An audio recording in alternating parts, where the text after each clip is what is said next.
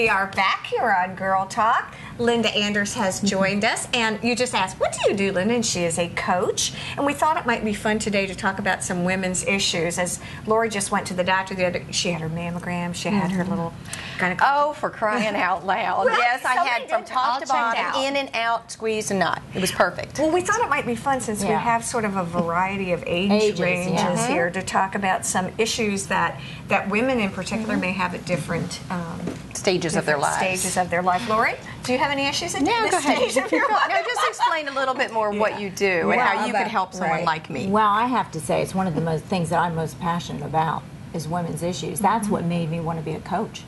What is a coach? Well, a coach, there's all different types of coaching. And the coaching that I study takes the whole person. Okay.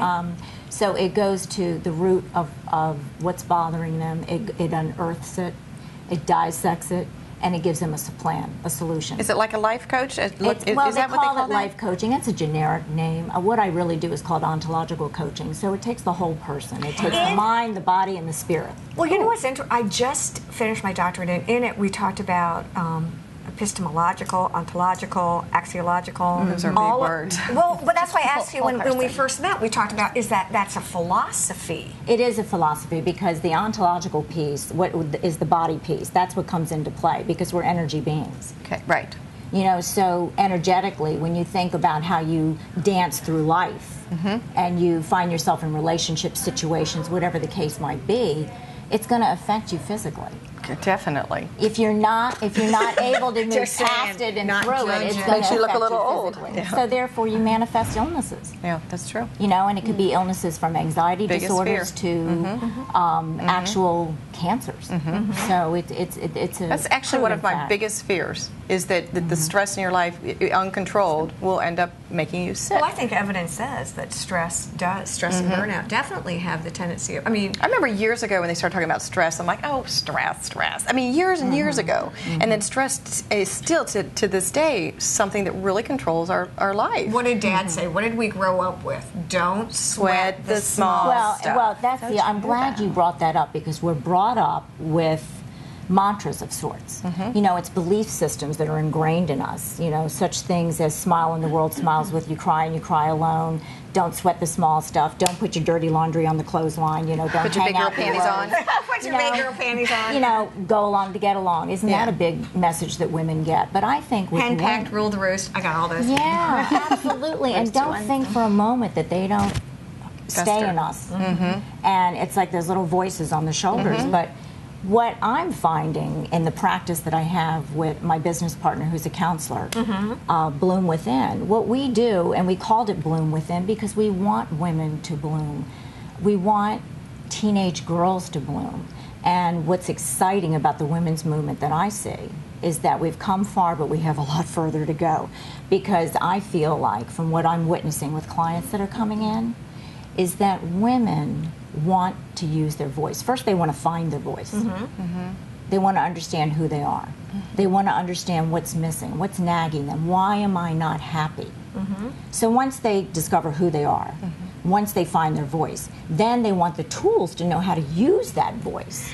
I think that's a really good point. It's point. interesting. We're talking about women, and that's really what we decided we would chat about today. But I also have been reading recently that men, it's boys adrift. It's upsetting men. It's upsetting the roles. But do boys really? Do boys or men really know their place now? Debbie. Is it all sort of a conundrum? I mean, is it a big? The biggest shift that I'm seeing in our practice is that marriage is being redefined. Yes. I love that. Role expectations are being redefined, and women are not going to quiet down anymore. I have got to tell you, though, I had this conversation this morning, I promise you. It was with another a woman that I know, a friend, and she... Look at I mean, this is the craziest thing. It was... I have to hurry because you cut me off. But anyway, she had an opportunity to go to something like a life coaching retreat, and she thought, well, maybe I should do this. Her husband said, oh, you're not one of those women, really. And I said, well, why would you want to go? And she said, well, I don't really know what kind of woman am I then, you know? And it happens to so many women, and menopause is the big upsetting. I hate that word, Isn't menopause. that when it all wakes up, you know, sort of? I think I'm the only one. It was my favorite time of my life. Debbie, you are the only. I think that's that pixie dust. But you know what? It works. But Debbie, that's because you're enjoying who you are. Yeah, how you do that? About that. How you do that? Well, how you do that? You give yourself permission. You have to give yourself permission, and that's part of what's going on. Yeah, I think that's true. Does this sound like German to you, or French, or Well, wait, a different how old language? Are you? You're 20. 29. Okay, so what is an issue? What is something that your peer group thinks about right now? Age and aging. But don't you Do feel you like you're really? invincible? Don't you Yes, feel like you've got the world by the... No, come I on. feel like I'm in a good spot, but I definitely think aging is a big issue right now for Physical aging.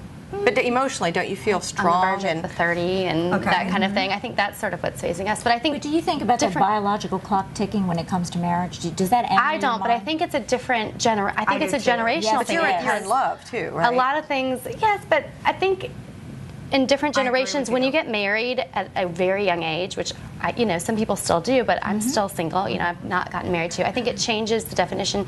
I've been able to learn more who I am and kind I of agree with explore that, myself 100%. as a person through my 20s, so that I'm not.